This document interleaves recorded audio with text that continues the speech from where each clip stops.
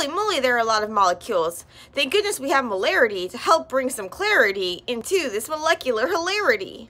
So molarity is a measure of concentration. It's equal to moles per liter, and a mole is 6.023 blah blah blah times 10 to the 23rd. It's Avogadro's number. It's kind of like a biochemist dozen, except that it's a huge number, and if we were to order a mole's worth of bagels, we would have enough for 86 trillion bagels per person.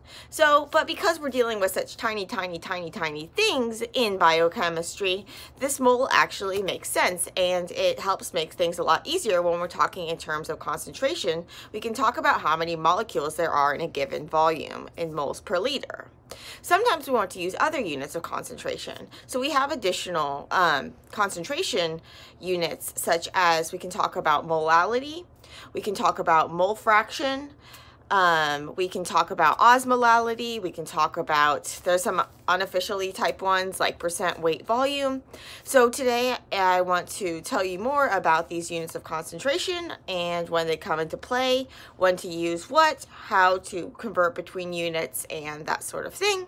So let's dive in. So let's start by defining a mole, which it turns out is not as simple as it would seem, and it's actually something that's been debated for quite some time. So the mole, as of this new definition announced in 2018, is that a mole contains exactly 6.022140076 times 10 to the 23rd elementary entities.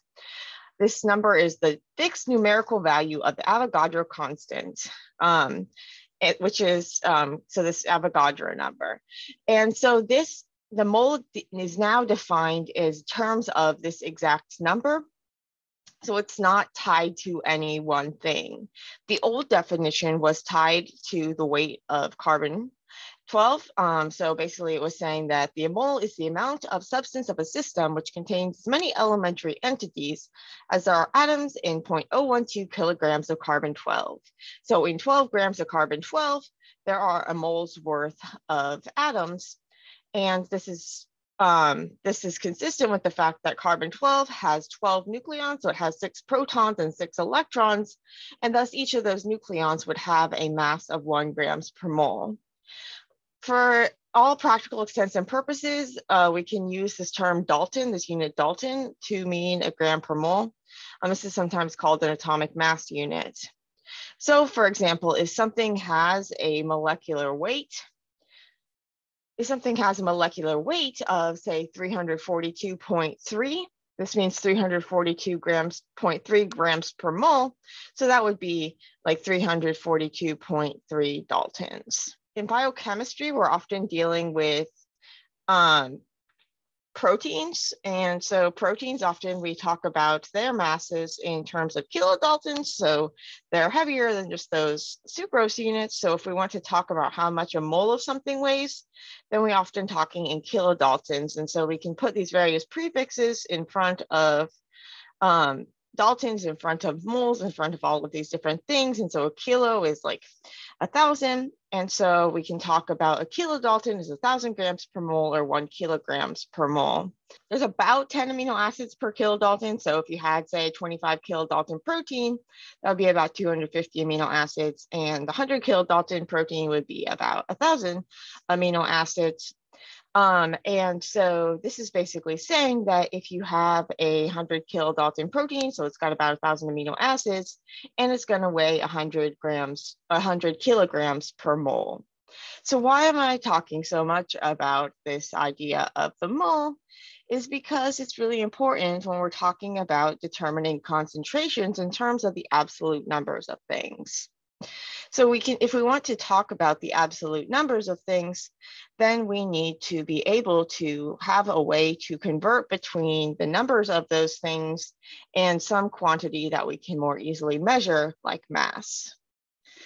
So the original definition of the mole, based on the mass of carbon, it's still basically true. It's slightly, the definition, by putting it something so exact, it takes it away from this being tied to the kilogram, especially, so there's problems with the kilogram, including, so this is a good article if you want to learn more.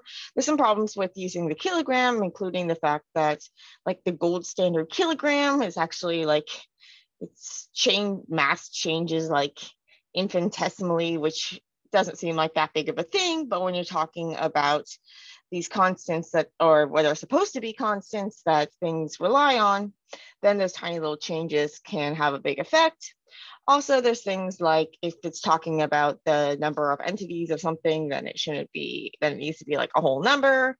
And then there are things like, well, if it's not really, so it's not really directly tied to mass of something, it's not a measure of mass. Mass is just this indirect way that we're getting the number of the things.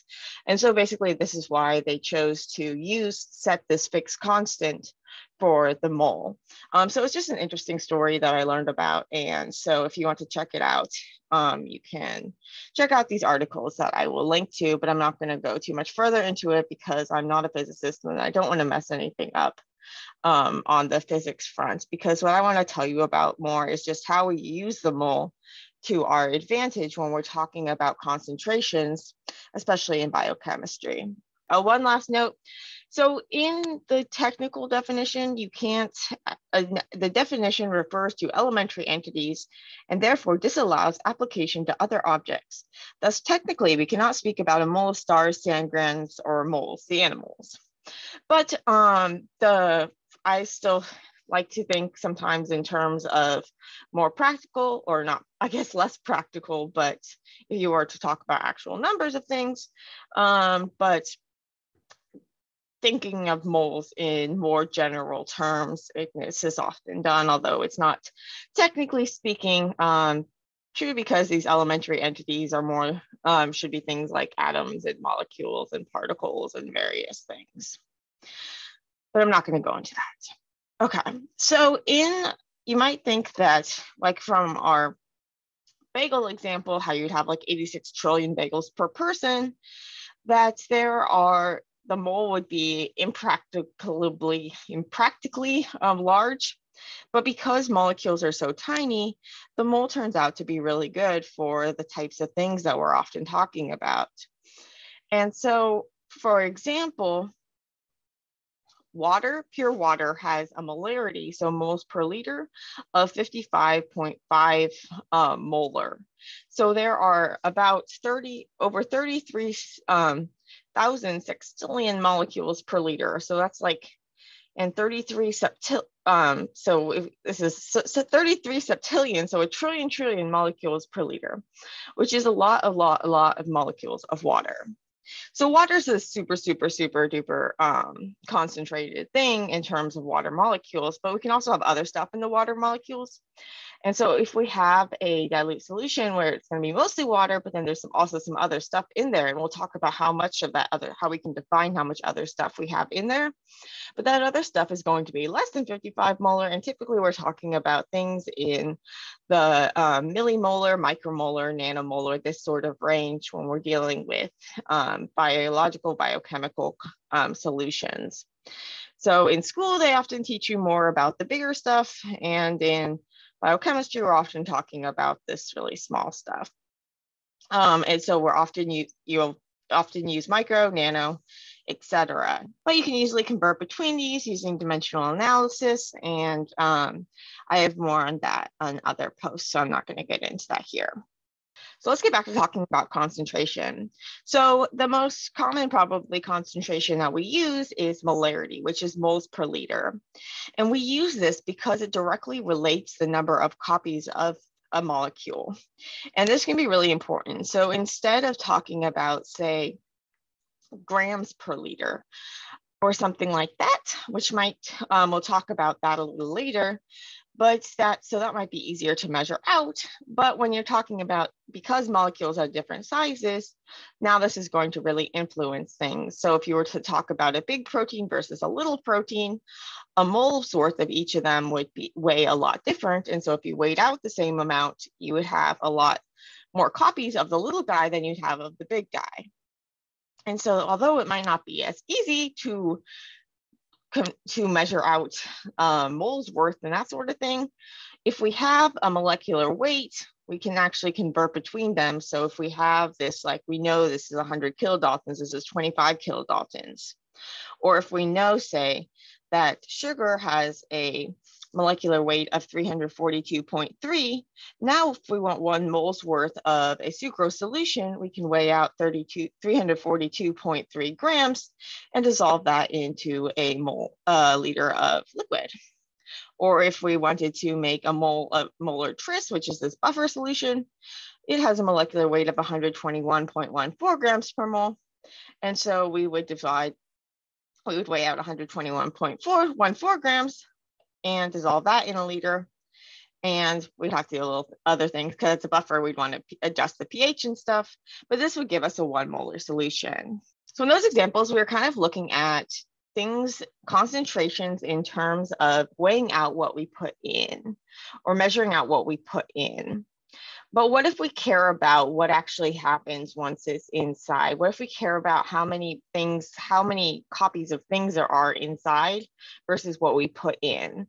So by this, I mean that if we stick in something that's a non-electrolyte, so if we stick in something like sugar, what's going to happen is that it's going to dissolve, meaning that it's going to get a full water coat. However, it's not going to dissociate. So it's not going to break apart into its individual glucose and fructose parts. But if we have an electrolyte, so we have like a salt that's going to dissolve and dissociate. So basically so sodium chloride, table salts, is made up of a sodium ion, and a chloride ion. These is positively charged, negatively charged, so they're kind of hanging out together, but they're not permanently stuck together. They're not stuck together with covalent bonds. They're just strongly attracted to one another through these ionic bonds.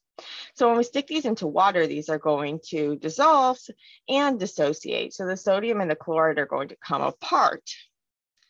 And therefore, once you put this into a solution, you're actually going to have twice as many particles as you put in. And this might not seem like a big deal, but it can be a big deal because it's going to influence colligative properties. So colligative properties depend on how many dissolved things there are. And so these colligative properties include things like boiling point elevation, freezing point depression, differences in osmotic pressure. And so these things can be really important. And so we need to have a way to account for this. And this is where a term called osmolarity can come into play, which is looking at the number of those dissolved particles. So we use this factor called the Van 't Hoff factor, where we can actually multiply something by the number of things that it's going to break into. So if you imagine that you had like a KitKat bar versus a Rolo bar, if the formula unit for it, so what you would measure out is like what you would buy it as. So if you were to look at the formula weight, so for like sucrose, you would see it was 342.3. And for sodium chloride, it would be 58.44. So this is telling you that in like one formula unit, so in one NaCl, you'd have 58.44 grams per mole. However, once that dissociates, now those are going to break up. And so you would then have as many, like you would have your Van 't Hoff factor for this would be 2. You would have 2 times as many things as you put in. If you had a Rolo bar, say, you would have 7 times as many Rolo pieces because this is dissociating. Whereas with like your KitKat bar, so with our sucrose, we're going to have a Van 't Hoff factor of 1. It's not coming apart. So we get the same number of particles out as the number of particles that we put in. But you can also, so you would still have a mole's worth of sodium chloride, but you can also say that you have a mole's worth of sodium and a mole's worth of chloride. And so sometimes when you're talking about colligative properties, like when you're talking about osmolarity and when you're talking about things like boiling point depression, when you have these dissolved particles, when you have more dissolved particles, these are going to influence the thing. So in like those properties. And so you need to take those into account. So for example, yesterday in my post, I talked about osmotic pressure. And this is going to basically drive the movement of water or other solvent to a region where there is a higher concentration of solute. And just more technical details in yesterday's post, but this is actually going to depend on whether or not that solute can get through the barrier. But you can think of that the more dissolved things there are, the more water is typically going to flow towards the side with those dissolved things if you have some sort of barrier that's not letting those dissolved things through. So if you had sodium chloride here, you would have like twice as much power to draw the water as you would if you had dissolved sucrose. Similarly, if you have the sodium chloride, you'd have a bigger effect on the freezing point. So lowering the freezing point while we salt roads and raising the boiling point, making it harder. You have to put in more energy in order to get the water to boil if you added a bunch of salt. So when we talk about osmolarity, we talk in terms of these dissolved particles, and we're taking into account the Van 't Hoff factor. So we're taking the molarity and multiplying it by the Van 't Hoff factor, which is telling us how many things it's going to break into when it dissolves. Sometimes the molarity isn't enough though. Sometimes we need some other units. An example of another unit is molality.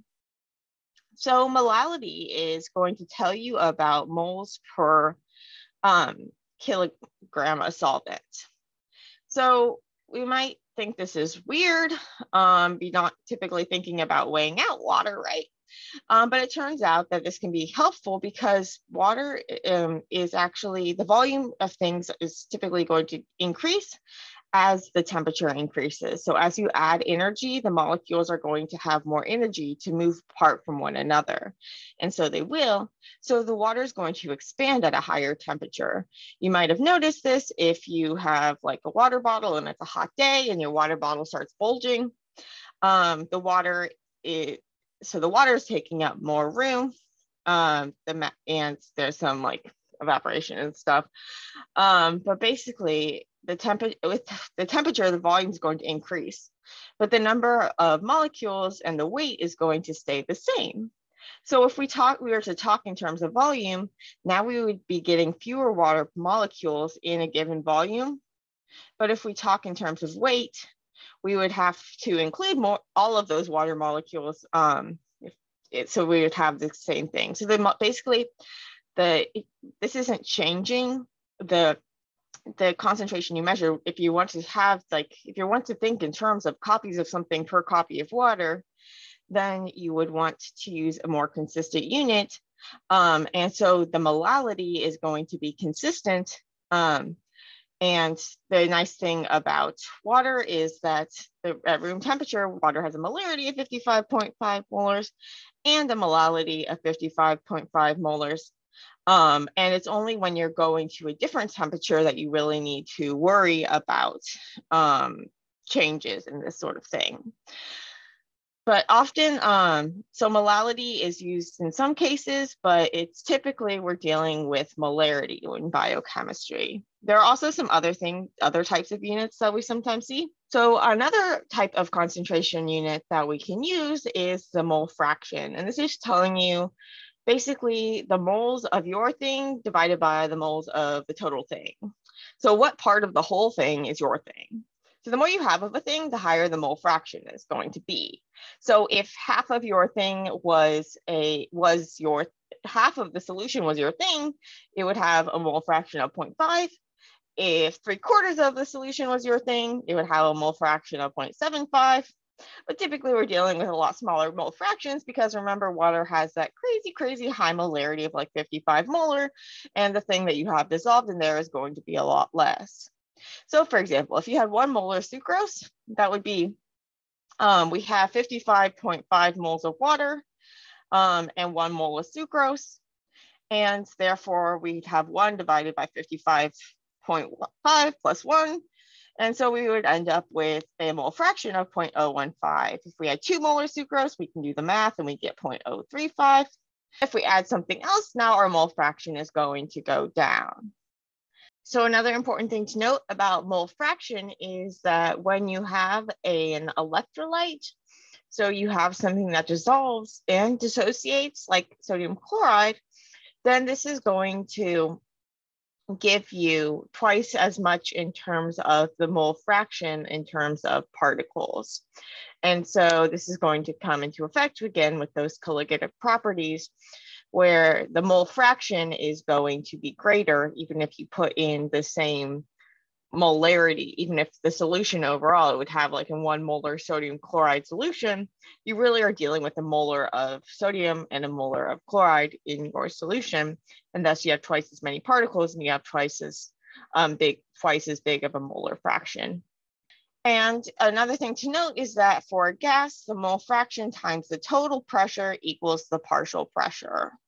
And so you might remember partial pressures from Dalton's law of partial pressures, which basically says that the overall pressure is equal to the sum of the partial pressures. So if you know the mole fraction of something and you know the total pressure, then you can figure out its partial pressure. And if you know, so that's this. Okay, so now let's talk about a measure of concentration that I really don't like, but sometimes comes in handy.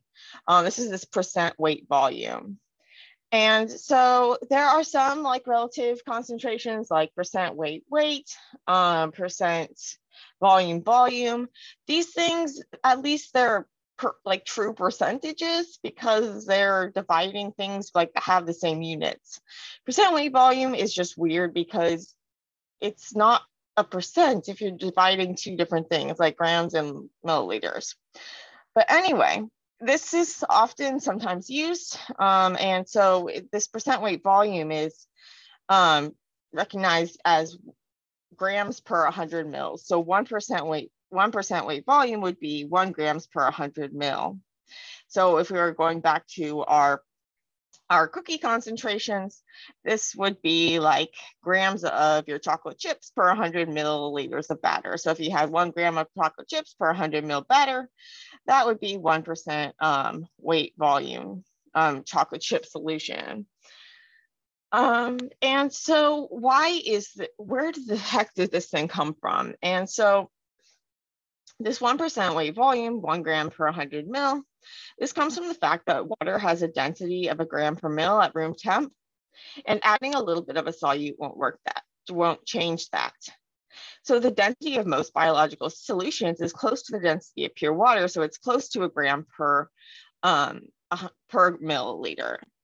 So if we were to say that there's 100 grams of something else in a milliliter and the solution still had the density of 1 gram per mil, it would have to mean that the solution was 100% your thing.